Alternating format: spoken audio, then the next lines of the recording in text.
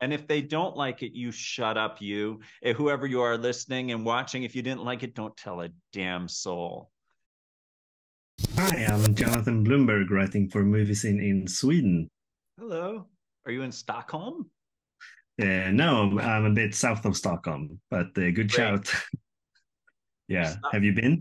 No, but my a friend of mine just got back from Stockholm and said that it was light at like midnight, and then it started Yeah, getting light again at 3 a.m. It sounded like crazy making.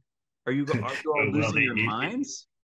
it's true. We can we can spend this time talking about it because in the top of Sweden, the sun never sets during the summer this time of Wow, years. that's bananas.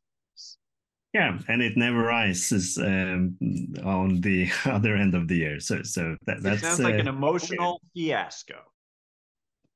Exactly.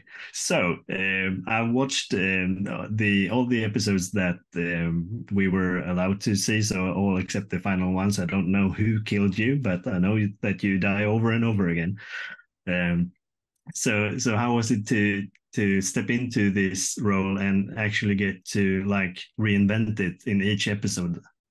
Well, first of all, I'll tell you because I don't want you to live in suspense that it was the radiation from cell phone towers that killed Edgar. Actually, it turns out, and so Checks out. climactic.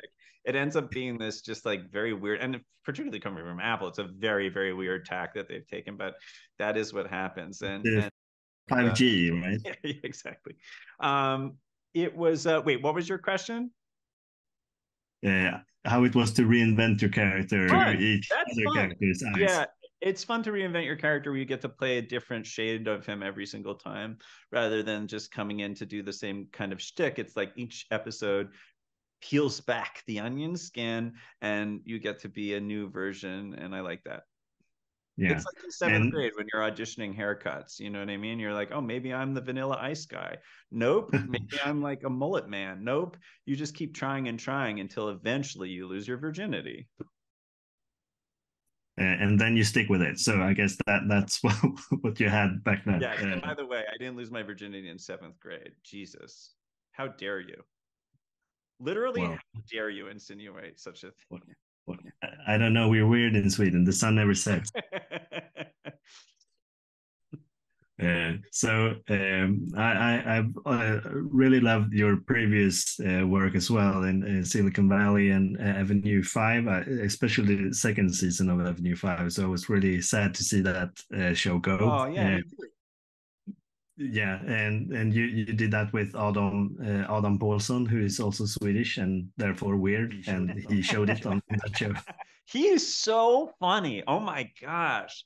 He killed me. He was the person who most consistently made me laugh on set, and that was a very stacked set of funny people. But man, he's It was. hilarious. Yeah, and on this show, you also had your own personal pet, Yeah, Roxana.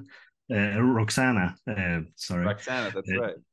yeah. So how was it working with a pet like that? I'm guessing it wasn't that hard, but Well, that was actually a precondition of my contract where I said I you have to include my pet lizard in this show because we can't be separated for more than the length of a brief online interview.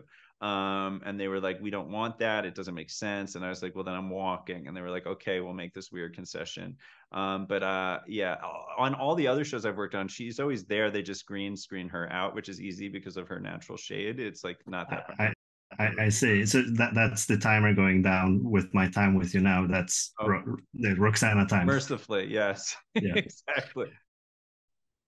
I see. Well, I guess I need to let you rejoin with Roxana, Yes. but I really loved watching this season, and I'm sure the viewers will do that as well. Hope So so. at the premiere.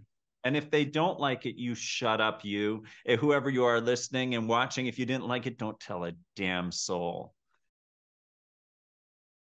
Preach. Thank you for having Thanks. me. Okay.